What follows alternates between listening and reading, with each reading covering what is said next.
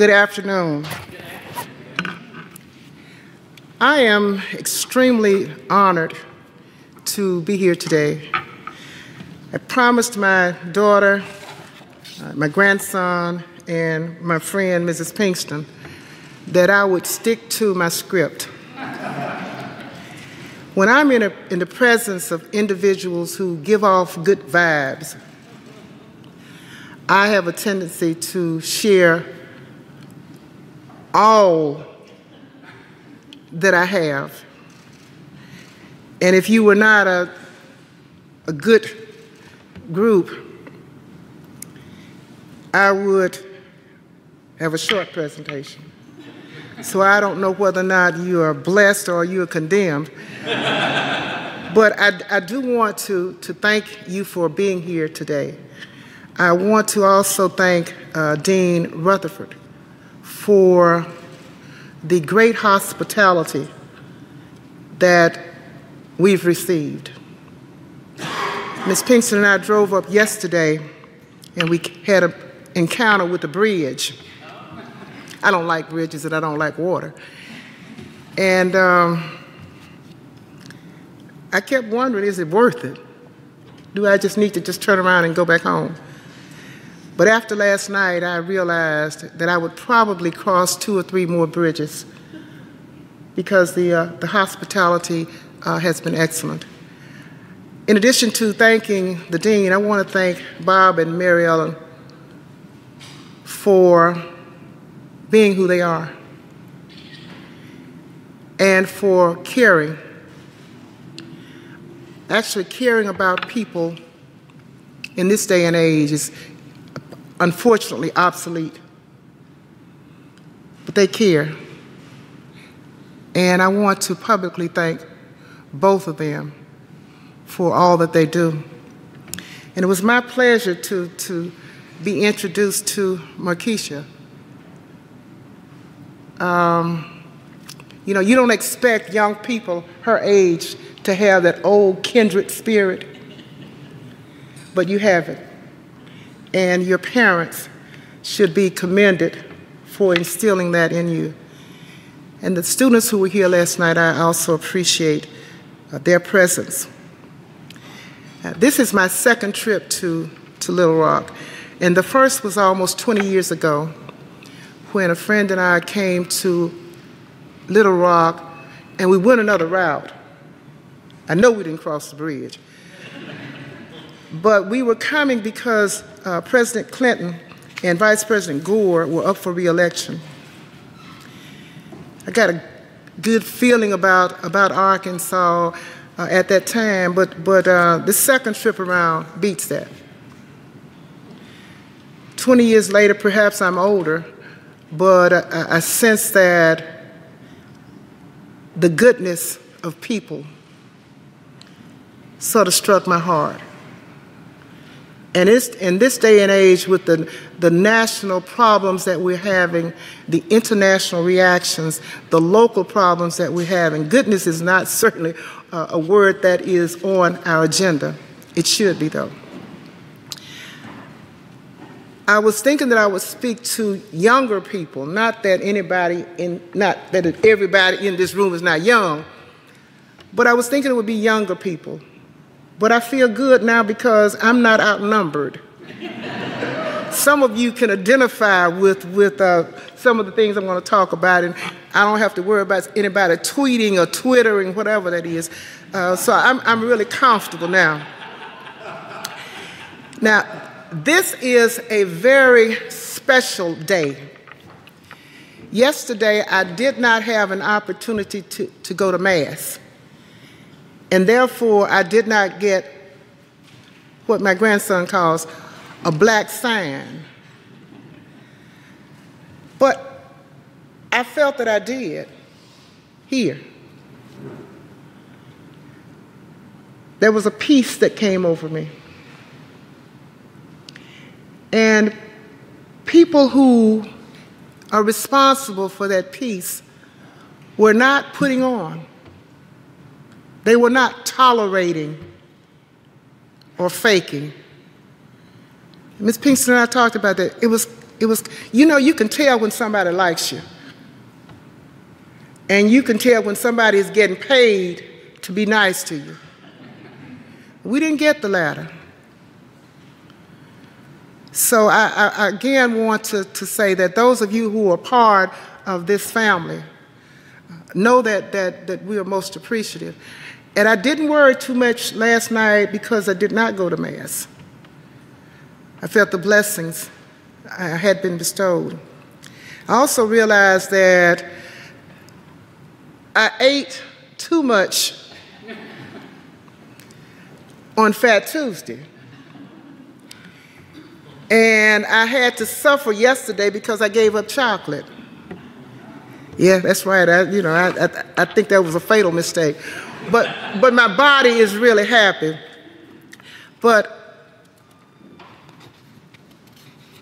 I see things differently when I don't have sweets. I saw, and I keep dwelling on last night, but I saw something that made me realize that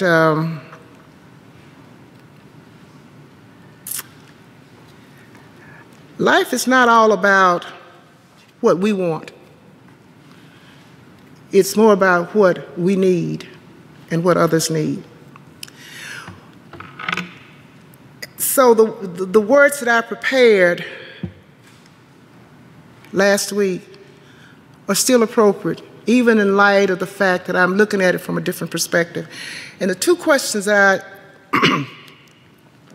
chose to deal with is, why did I choose to attend the University of Mississippi School of Law? It's commonly called Ole Miss. And the other question is, how did my experiences there prepare me for the practice of law? I was offered 4 scholarships to attend the university and gladly accepted all of them.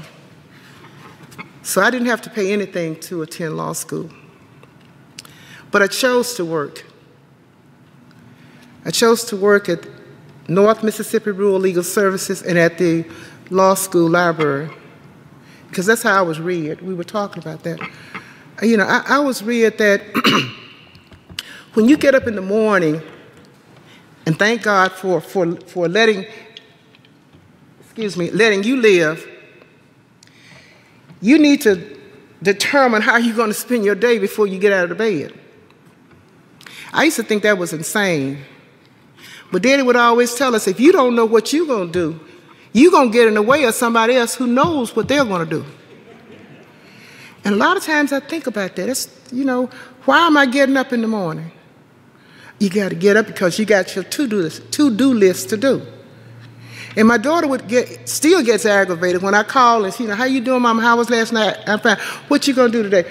Mama, hold up just a minute. How you doing first?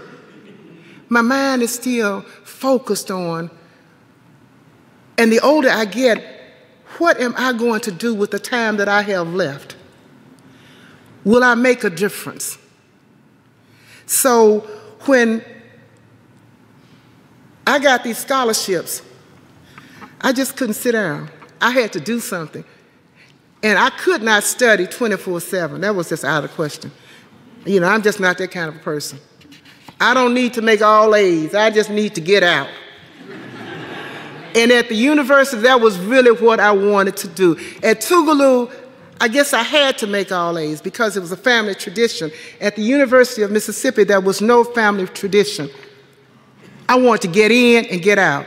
And the good thing about it is that I have to do something that's meaningful, that helps somebody else in order to function. So when I was in property class listening to the rule against perpetuity and, you know, and all these concepts that should be broken down so that the average person can understand them, I couldn't function like that.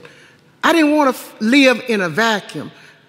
I wanted the legal profession to be able to help change the system. So I went to law school to change the system.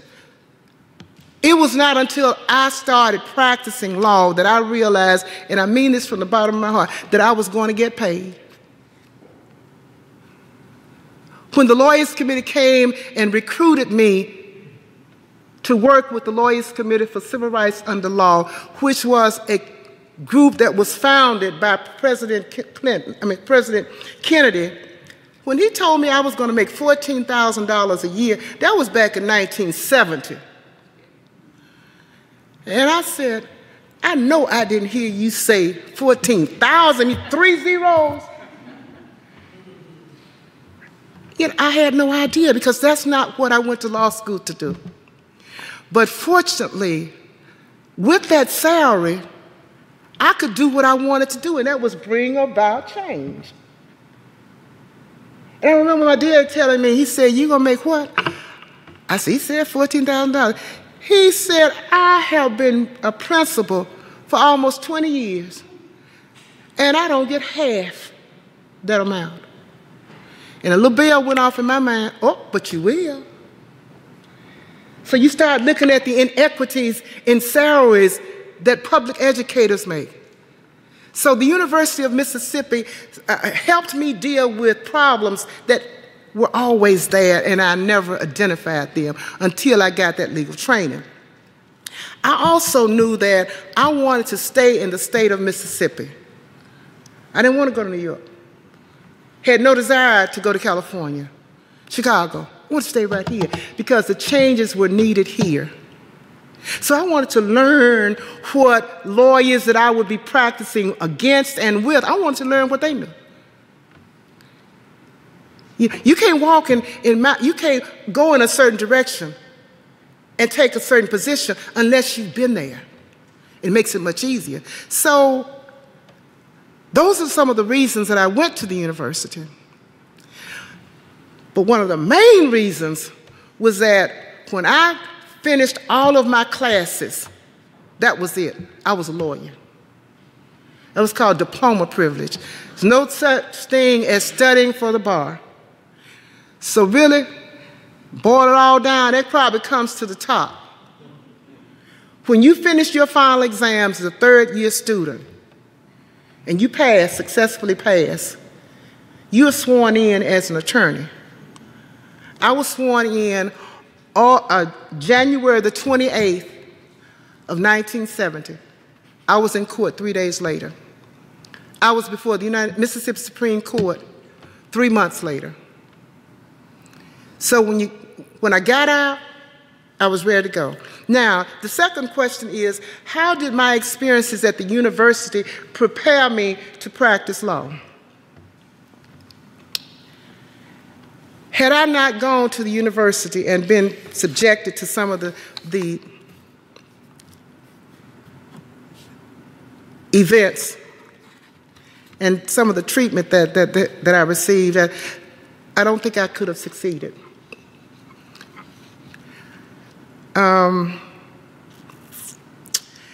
I had a law school professor who used the word nigger, but he dressed it up by saying Negro. And I thought I was hearing things. This isn't a class. And in response to your question, instinctively, I had to raise my hand and say, well, how do you spell that? And I didn't realize that I could have flunked. You know, I didn't get the grade I thought I deserved, but it was just instinctive. That injustice, that insult, caused me to just forget about my grade. And I know when I talked to my dad, he just laughed. He thought it was so funny. He said, somebody is going to sit you down. You better learn when to be quiet and when to talk. And then he laughed again. He said, but I'm so glad you asked him. What did he say? And I said, he said, Negro, N-E-G-R-O. Well, back then you called it Negro if it's N-E-G-R-O. So he had a cross between nigger and Negro. But I surprised him when he gave me a grade that I thought I did not earn. I took another class under him. And we're okay now.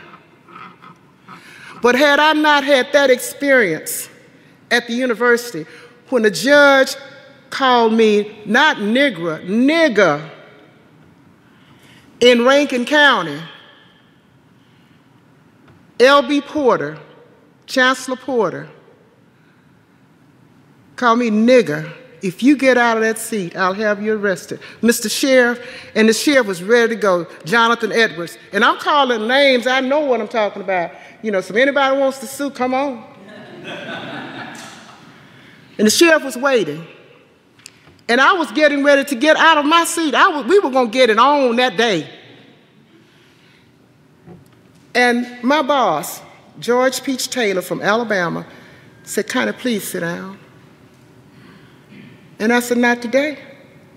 You ain't gonna get away with it." And he said, "Who's going to get you out of jail? Because none of us can actually practice law without you." And he was right. These lawyers that had come down to help us, none of them could practice law in Mississippi without having a member of the bar to introduce them. And I sat down, but I fought back tears. And when the judge realized that I didn't fall for his trap, I could tell that he was sort of nervous. So when he dismissed court, I went straight to two lawyers who were his friends. And I'm not going to tell you what I told them. But I did say this: he can call me nigger all day long, but not as judge. If I'm going to have to respect his position and call him, "Yes, sir, Your Honor," then he's going to have to respect me. I didn't use those exact words. I left and I went home to Forest, which is about 20 miles away, and I told my daddy. He had a difficult time believing that that happened. "Judge Porter?" "Yes, sir." Because he was kind and nice when he came around every 4 years for votes. And see, he had never ever seen a black person in court other than a defendant. And that was something that he couldn't deal with. He could not handle that. And so it's true, it just came out. What happened is history. We found someone to announce that they were going to run against him. He was old, and he was white, but he was decent. And once Porter realized that Guy Knighton was going to run against him, or was going to run, he decided it was time for him to retire. And the irony of it is that the judge who appointed me to be judge was Guy Knighton, the same man who replaced the man who called me nigger. And I see something ironic in that. I occupied the same bench that he occupied. And I always remember, tell me God is not in the divine plan. And every time he saw me after then, his face just automatically just drew up. See, that's what I tell people right now. Hate will kill you. It'll destroy your ability to live. So the experiences at the university prepared me to deal with anything.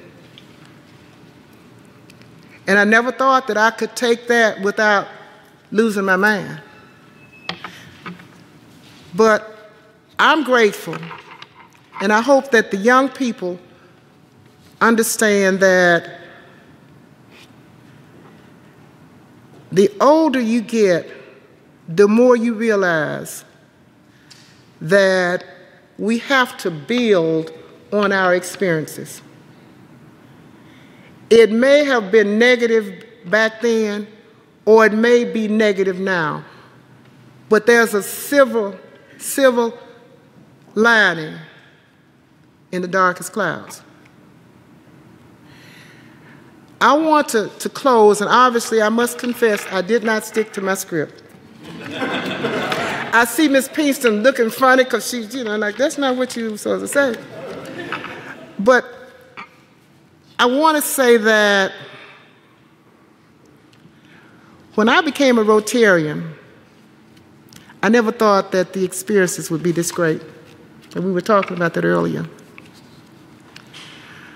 But I've learned that we may come from different parts of town. You may live on the side where there are no sidewalks. And I may live on the side where there are sidewalks. You may not have running water, and I may have warm and cold water. But we're in this together. And looking at this audience, it makes my heart so happy to know that we all realize that we need each other and we're in this together. And I'm thankful to Bob and Mary Ellen for introducing me to people who care. And I'm just so proud, Madam Governor, to see that our men understand the strength that women give and women have. And this may not be the most appropriate venue, but I'm happy to see women taking leadership roles. And I'm also happy to see men who appreciate us and our talents in a positive manner, as opposed to putting us down and making us reach up. I'm glad to see men reaching down and helping us and lifting us as we climb. I'm open for questions if there are any. Thank you so very much for your attention. Judge, thank you. All right. Questions? Please raise your hand. Anyone have a question? Before I've got one, Patrick, then we'll get you. Yeah. Would you tell that story that you told us about your advice to young people about your first time when you went to the Supreme Court and standing and looking at the all-white male Mississippi Supreme Court? Yes, sir. In one of my classes taught by Judge Etheridge, it was a legal profession class. I raised a question about how could I convince people who had nothing in common with me, judges, because then there were no black judges, no black legislators. How can I talk to whites about problems that black people face? And his advice, and it was similar to the advice that my father had given, but he said, whenever you talk to a judge, look them in the face, look them in the eye. Well, that resonated with me because my daddy always told us, never, ever talk to anybody unless you make eye contact. Don't bow your head, you don't start shuffling. Make eye contact and let them know that you are an individual. So I had a problem because I wasn't quite sure I could look at these judges, and most of them were older and had funny-looking eyes. I call them beady eyes. Most of the eyes looked like Judge Porter's eyes, and I couldn't look at that one. So I just, oh, Lord, what am I doing? So I had to argue the case, maybe 4 months out of law school, and I got a feel for it. And instead of looking at their eyes, I looked at their eyebrows. And I talked to eyebrows and convinced the eyebrows that the case should be reversed. And I think all of those judges are dead now, so they will never know I was not talking to them, I was talking to their eyebrows. And it made a difference. You know, when people know that you are serious, you know, I can tell when my grandson is not being honest because he will not look at me. Trey, have you seen? No, ma'am. It's obvious, but now if he looks me straight now, he said, no, I didn't do it. Well, I don't have to back up on that. If he gives me that eye contact, because he knows how important that is, we're good. Bob, that's why I love him so much. He's a good spirit, and he has a good heart, and he's honest. And that's what really matters, being honest. Well, I think talking to the eyebrows is a pretty good idea. And a pretty good speech communication lesson. Okay, Patrick, you got a question here. So I know some of your work in the past has been around voters' rights and getting voters registered, and you talked to Marquise and I in the back about the importance of voting. And I wanted to know what work has been happening in Mississippi since the reversal by the Supreme Court. And I know that there have been some issues in the past couple of years. So what work is being done currently in Mississippi, and what has been the result of some of those actions taken recently for voters in Mississippi? Truthfully, I'm not optimistic.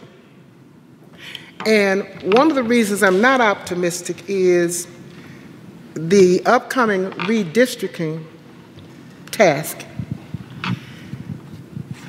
Post-Shelby actions, I don't believe they're going to be effective. And I'm just being honest. I try to be optimistic, but this world that we live in today is so divided.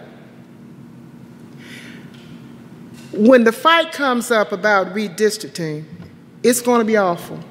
The present redistricting that we have in Congress is awful. You have to either be to one extreme or the other. And the way the districts are being carved up, you ask yourself, what, not who, what drew these districts? Make no sense. I mean, just really pretty political, all of them political. So I'm not going to deceive the young people by saying, oh, I'm optimistic and everything is going to be all right. I'm putting the responsibility on them. What can you do? Now, we've done what we can do. You know, way back when my father had to pay poll tax in 1954 and I got a receipt on my desk that I keep there now, I vow and I have said I am not going to pay poll taxes, but I'm going to vote.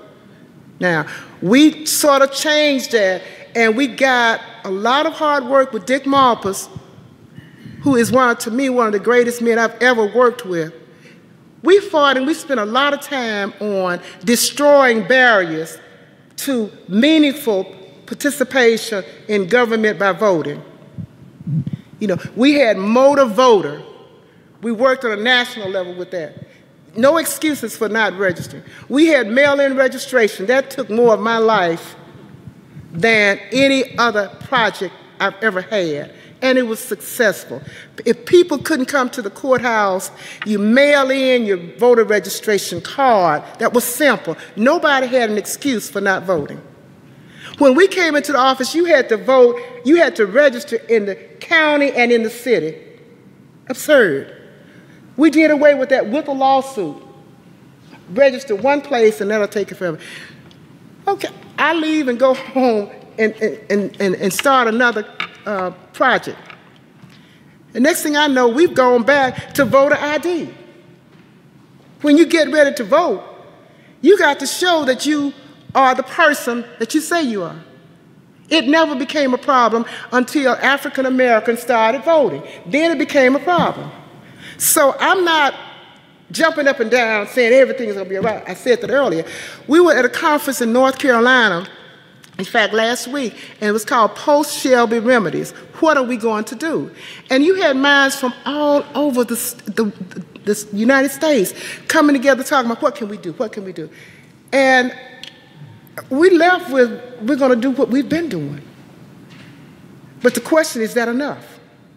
And directly responding to your question, what are we doing in Mississippi? We're trying to get individuals to understand it is not a choice. You must vote.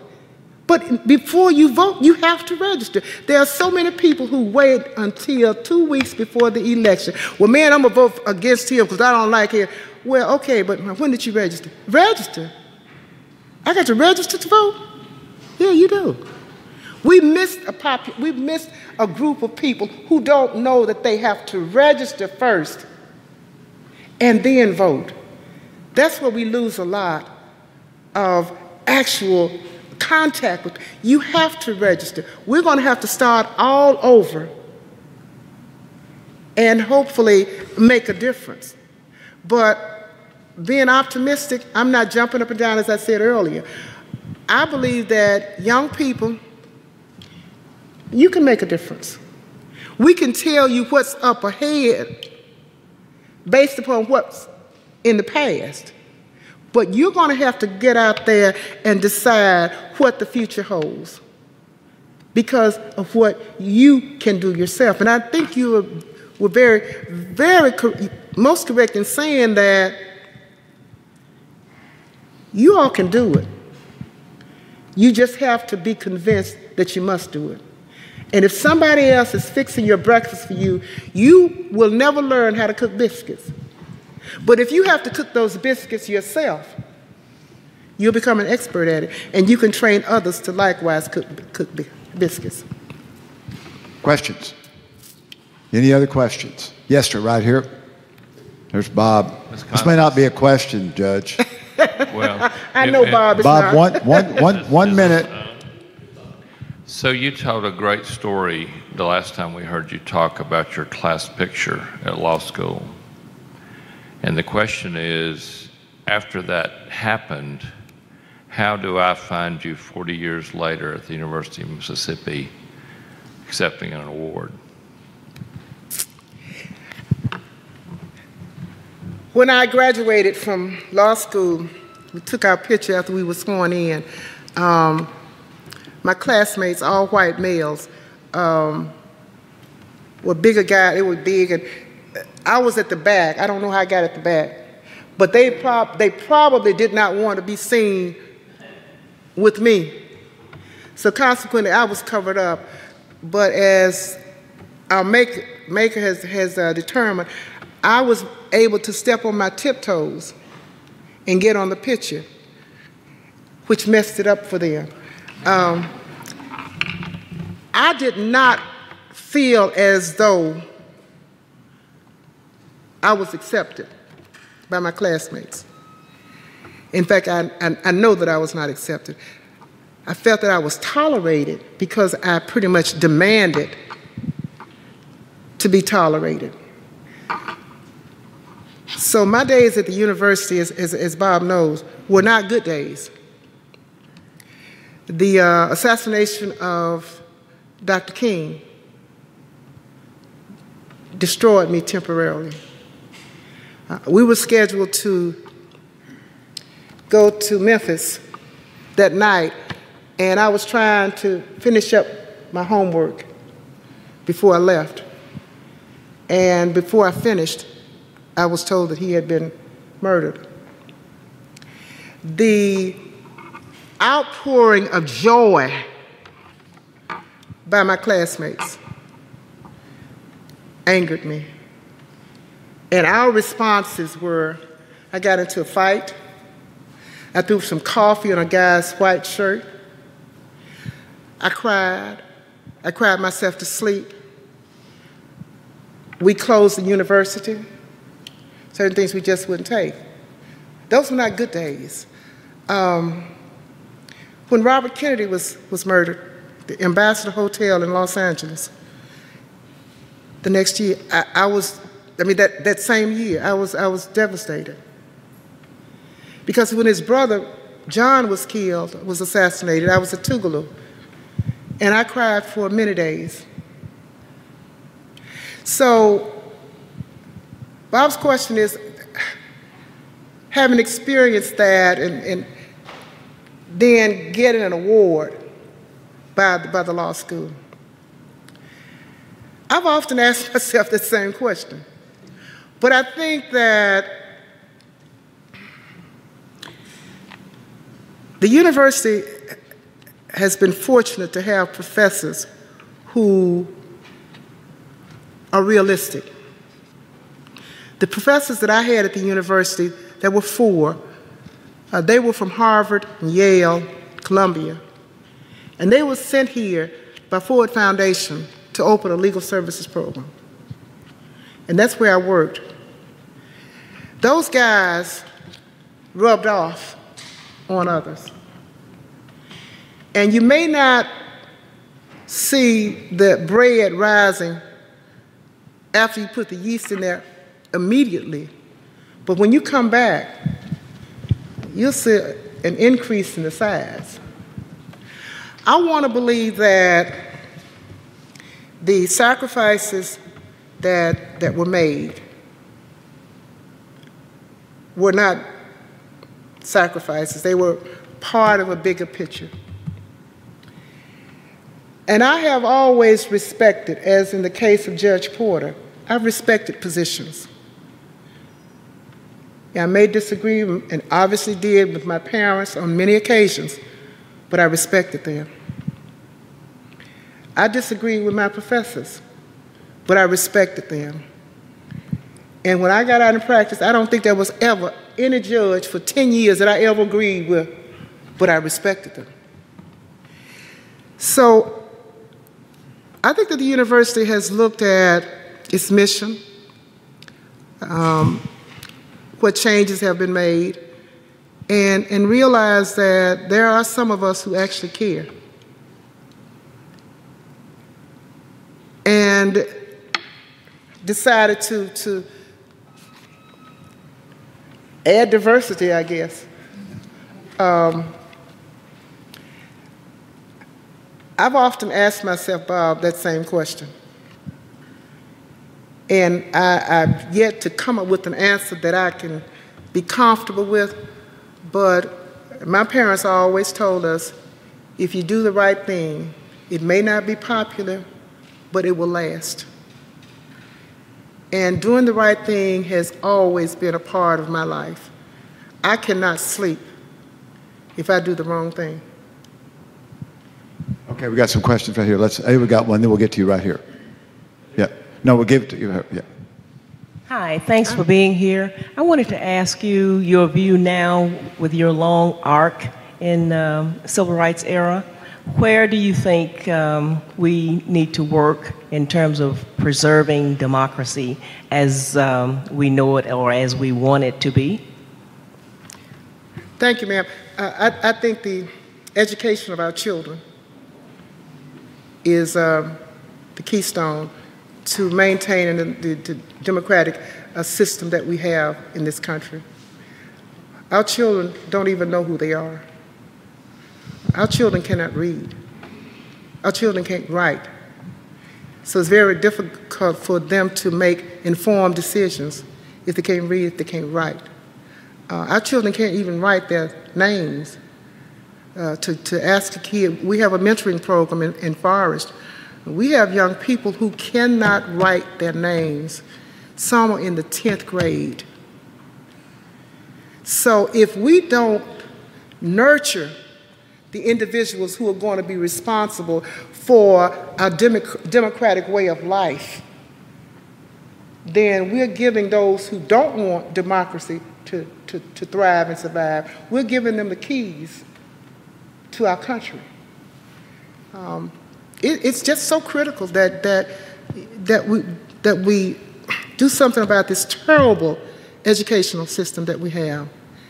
And I've always believed, and that would probably help me decide about going to the university, I've always believed that if you pay taxes, there's some things that you should expect. And, you know, I don't expect to have to buy a car every year because the roads tear them up. You know, I don't expect to have people who have mental challenges to be running around with guns, shooting up everybody.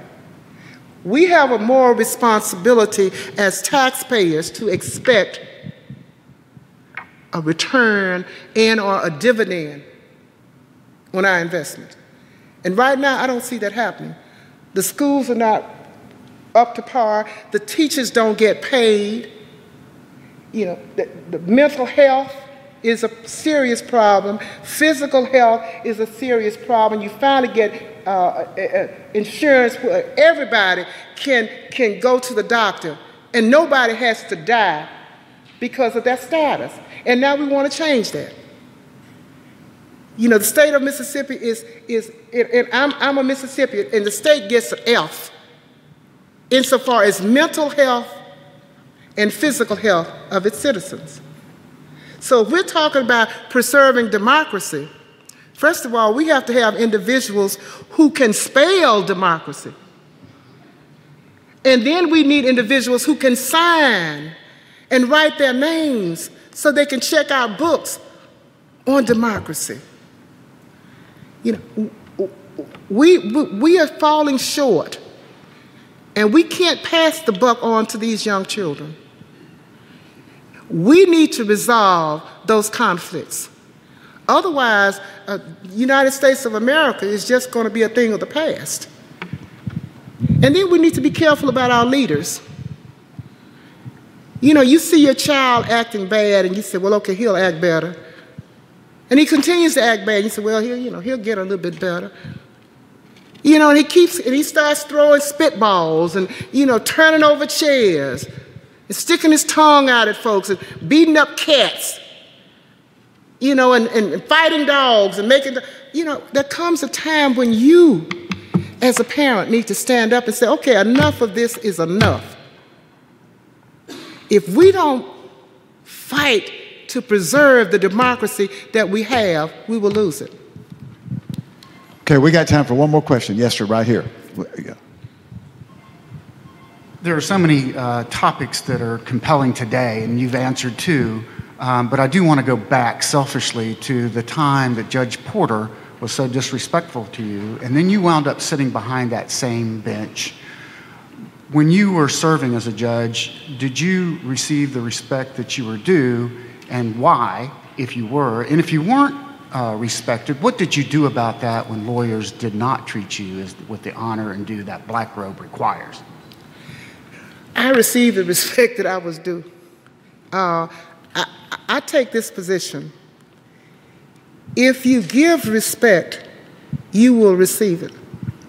And when you don't receive it, all you have to do is look a certain way, and it's forthcoming.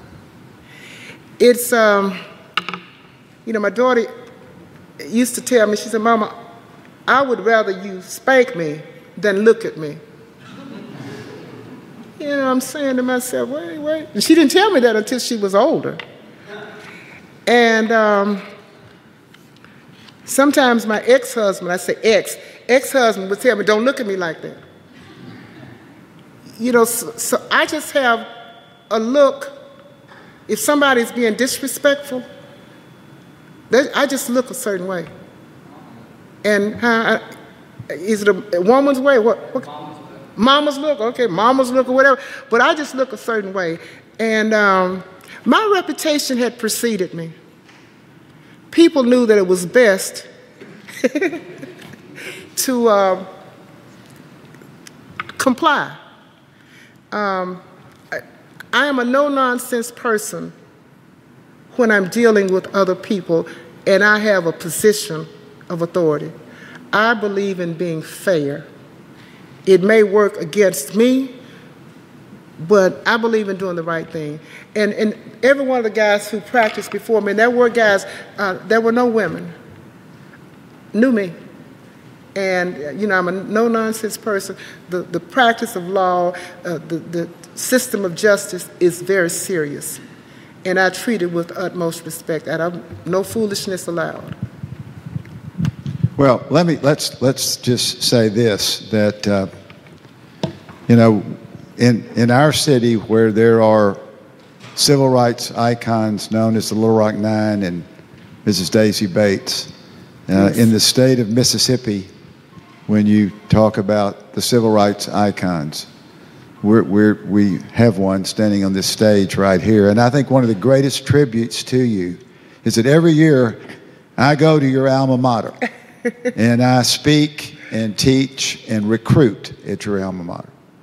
And as I have gone over the last 8 to 10 years, as I walk from the inn at Ole Miss through that campus, past the Lyceum, past the monuments, what I've noticed every year is an increasing number of students and faculty and staff of color. Mm-hmm.